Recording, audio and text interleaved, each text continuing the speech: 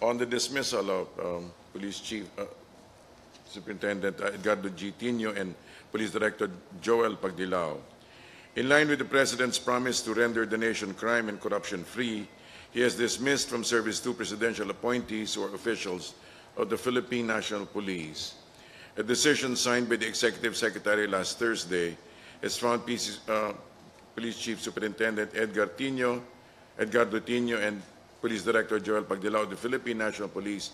administratively liable for serious neglect of duty and serious irregularity in the performance of duty and have been duly dismissed.